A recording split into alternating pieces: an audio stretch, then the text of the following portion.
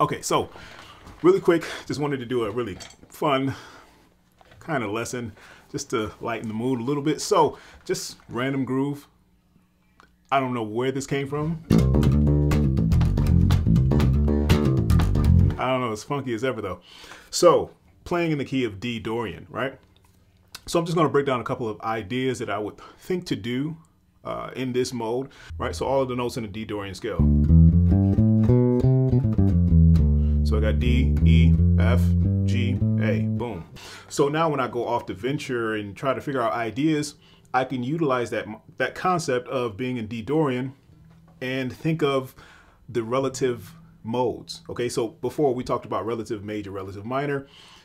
We talked about that concept and just trying to figure out where we are in that realm of notes, or where we are in relationship to the major scale or major key, or in relationship to the minor scale or minor key. So we're in the D Dorian mode. I can use the C Ionian to my advantage because it's right next to it. It's my next door neighbor, right? That's my relative Ionian. That's my relative major scale. So I'm in the key of D Dorian. I can think of it differently that way. So it works different versus being in a minor key versus being in a Dorian key, right? A different type of scale that is a minor scale, but it's not fully a natural minor scale. So you can think of Dorian that way. We talked about this plenty of times. If you guys understand or have watched even some of the mode videos or courses, you understand the numbering of the modes in which they come. So we have Dorian as 2. I'm thinking 2 all the time in my head. My 1 can be my go-to for different fills, different notes, different flavor notes, just so I don't seem like I'm just playing D Dorian all the time, right? Like I don't stay right here in.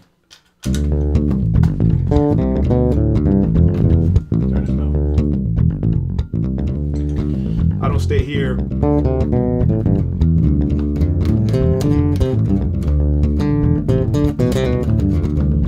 So I don't have to sound like I'm just staying there all the time. I can actually play a C Ionian, right? You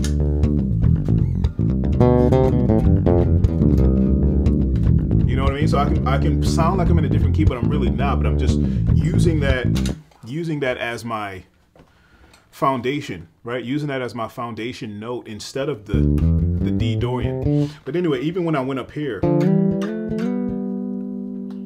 I'm playing intervals. I'm playing major third, minor third intervals. Let me see if I can play it lower.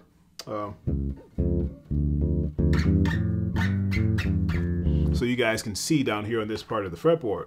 So I'm playing a minor third from there, which is, I'm playing the D Dorian, right? So D Dorian scale with minor thirds attached to it. But anyway, so I have the 1 in the minor 3. I have the 2 in the minor third of that. I have the minor third of that scale, so I have the third note of that scale, and it's going to be a major third interval, right? If I'm going based off the scale, right? And you can just keep going with that same exact concept. So 4th note of the scale, I'm using a major third interval there. Wrong note. And then I'm using a minor third interval there, just pertaining and just going diatonically to the scale.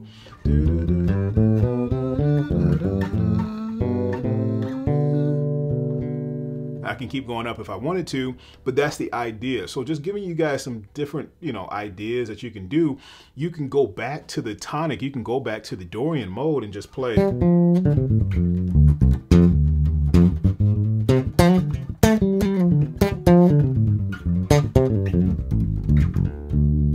You can play diatonically to the scale and land and start on D and be intentional about your phrases and your notes coming out and playing and starting on that note or that D. I'm using the mixed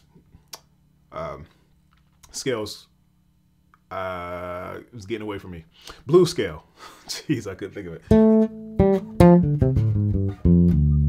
So you can think of those different phrases and those different shapes when you start playing in these keys. So I know my D is here, my D is here. Even when I go to solo, okay, so I know if I'm